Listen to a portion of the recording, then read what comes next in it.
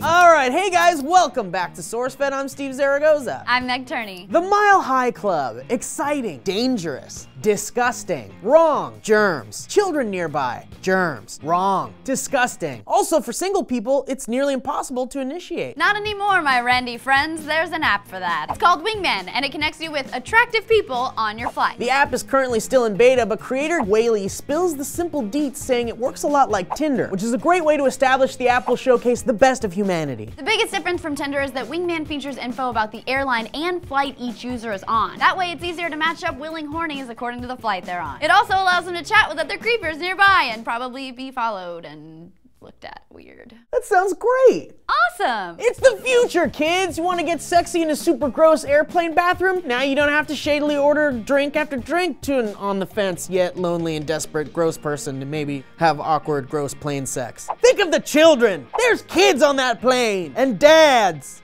who haven't had sex in like years. And then they're hearing you have gross sex. And they're like, oh, I want to have gross sex. So the app might actually be a little more tongue-in-cheek than it appears. Even the creator himself says it's incredibly unrealistic that people will actually have sex on a plane because of his app, downer. But the official website definitely encourages sky-high sexy time activities. It even boasts how easy and less awkward it is to initiate a little tongue-in-cheek action on board with the app. I see what you did there. A little tongue-in-cheek action on the plane means that they're gonna, maybe it's like a salad toss. So with all that said, it really does seem like this can be chalked up to another one of those humanity-revealing apps where anyone can get a date. Except you, except you, except you, except you.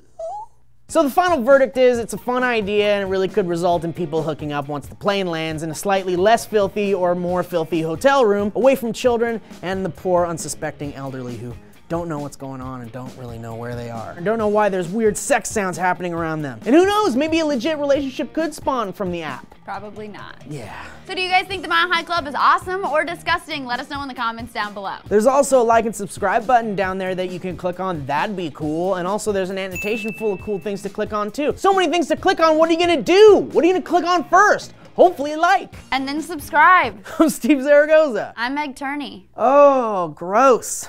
So many gross dating apps and stuff. Tongue in cheek. It's just like. Yes, it was like tongue in cheek. Tongue in cheek was butt.